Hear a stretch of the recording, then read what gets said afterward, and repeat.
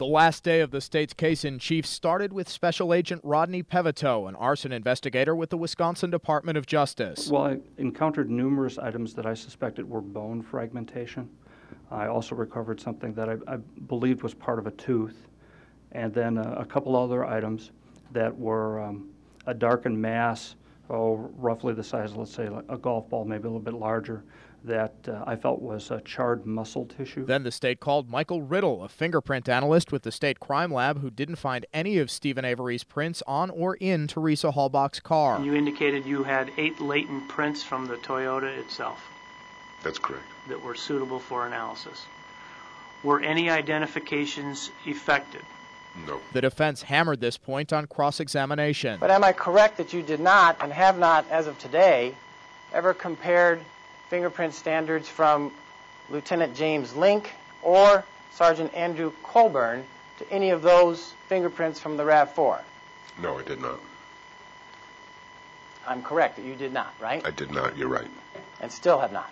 No. Next on the witness list was Tony Zimmerman, a network engineer with Singular Wireless, who ironically testified by phone. To complement his testimony, the state recalled Teresa Halbach's brother Mike. Mike, when you called your sister's voicemail on the 3rd of November, do you recall what message you first got? Now, I don't want to talk about the messages that were retrieved, but the automated message, you remember what that said? It told me how many new voicemail messages there were. Do you have a recollection of how many there were? I know that there were 18. Did you listen to all of them? I believe that I did. What was important to me was I knew that the first new voicemail message was from Monday afternoon sometime. So after hearing that, I was, extremely worried, just because she checks her voicemail, a number of times every day. She carries with it her cell phone with her all the time. The state's final witness was Calumet County Sheriff's investigator Mark Wiegert. On November 3rd, our department had received a call from the Halbach family indicating that they had some concerns about their daughter and that she possibly was missing. They did not know where she was. I did not take the original call. One of our road deputies did it and then contacted me. Were you in charge of, or what's known as the lead investigator in that missing persons investigation? Yes. Once investigator Wiegert was excused from the stand, Special Prosecutor Ken Kratz told the court, Your Honor, subject to the state offering and the court ruling on exhibits which which the state believes will be appropriately part of the record in the state's case-in-chief. At this time, the state intends to rest. Afterwards, in a press conference, Kratz had some stronger words for the defense's theory that Manitowoc County Sheriff's officers planted evidence. With nothing, that is, with not one shred, at least anything that I've seen, that approaches evidence, I think is absolutely deplorable. And in the defense's press conference, Jerome Buting said, We do not think that they have presented a strong case, obviously. They disagree, I'm quite sure. But we think that after a month of testimony, there are a number of very, very, very serious questions that remain unanswered. Thursday morning will be spent arguing evidentiary matters outside the presence of the jury, and the defense will begin presenting its case Thursday afternoon. Recapping Day 18 of the Stephen Avery trial, Dan.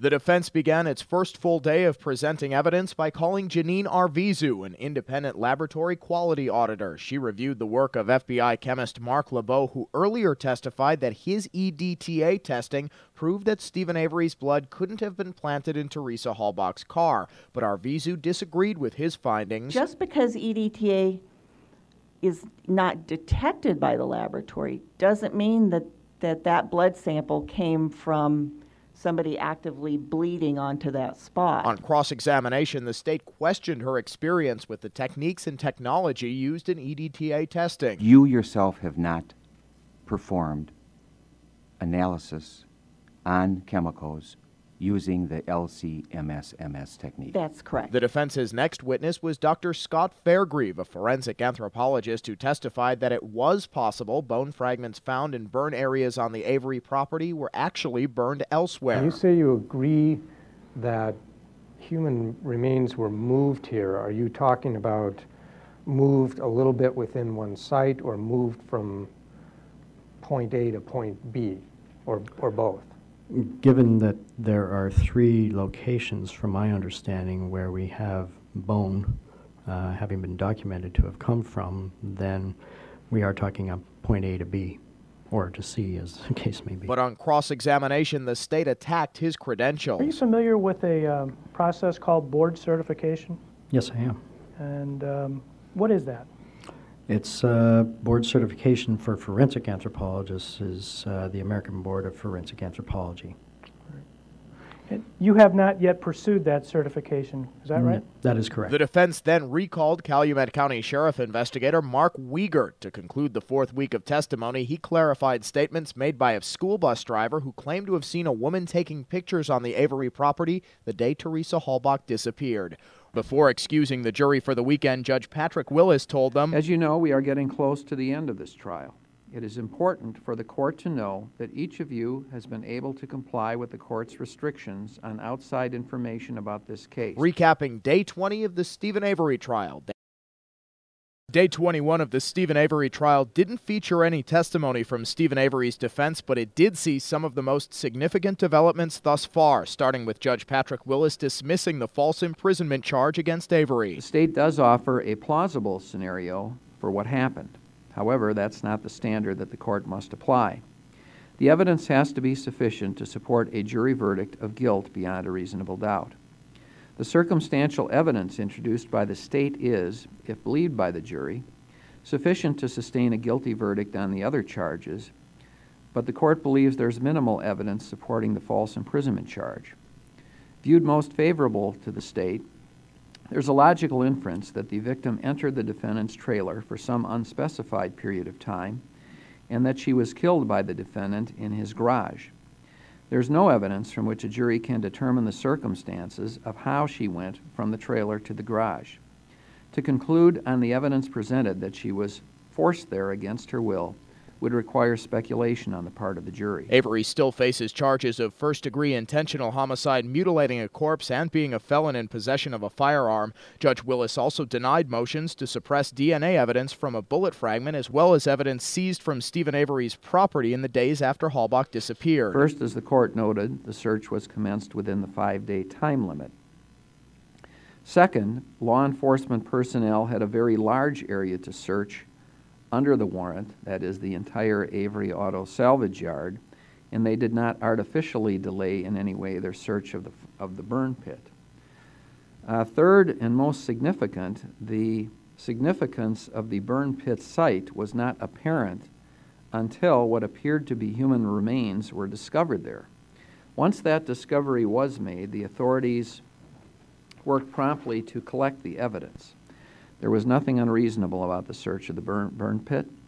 For these reasons, the defense renewed motion to suppress evidence based on unlawful searches is likewise denied. After those rulings, Judge Willis conducted individual voir dire and asked each juror whether he or she has been able to comply with the court's order forbidding the jury from consuming any news accounts of the trial or talking about it with others. There were issues with 2 of the jurors, as Andy Nellison of the Green Bay Press-Gazette, a media representative in that voir dire process, explains. This juror initially said that they had no contact with the media and no contact with other people, said that their spouse had talked to them about the case, that the spouse claimed to know more about what's going on than the juror did, and that on Saturday had said something along the lines, something to the effect that it wouldn't make any difference what the jurors decide because this case is going to appeals anyway. Same juror mentioning comments from their spouse said that things they say go in one ear and out the other, and it doesn't register in between. Judge Willis declined to immediately rule on whether to strike those 2 jurors for cause. He instead turned his attention to whether Stephen Avery would testify in his own defense, and outside the jury's presence, the court heard from Avery for the first time. Mr. Avery, do you understand that you have a constitutional right to testify in this case if you wish? Yes, I do. And do you further understand that you have a constitutional right not to testify if you wish? Yes, I do. Do you understand that the decision whether to testify or not is yours to make? Yes. That means you can listen to your attorneys and listen to their advice, but ultimately it's your call. Do you understand that? Yes, I do. Has anyone made any threats or promises to you to influence your decision? No, they didn't. Have you thoroughly discussed your decision with your attorneys? Yes, I did. And have you made a decision as to whether or not you wish to testify in this case? Yes. What is your decision? The decision is I'm an innocent man, and there's no reason for me to testify. Everybody knows I'm innocent. Okay. So you wish not to testify, is that correct? Yes. The jury was then brought back in and... Mr. Strang, at this time, the defense may call its next witness. Your Honor, Mr. Buting and I jointly have elected to rest at this time on behalf of Stephen Avery. Thank you. Mr. Kratz, does the state have any witnesses or testimony to offer in rebuttal? We do not, Your Honor. All right, members of the jury, that concludes the evidence portion of this trial. The jury will have the day off Tuesday and hear closing arguments on Wednesday. After Monday's proceedings, Teresa Halbach's brother Mike talked about hearing Stephen Avery profess his innocence. He likes to talk, so I think he probably would have liked to be up on the stand, but it was kind of counterintuitive. If he's innocent, he should go up on the stand and say, he has nothing to hide, so why isn't he up there? But everything I've heard him say hasn't been the truth. No different today. Avery's defense attorneys then discussed the end of their case with reporters. I'm anxious to get to the point where we can do a closing argument, where we can bring it all together, where we can show the jury just, what the problems are with their case, and, obviously they're anxious to try and do the opposite.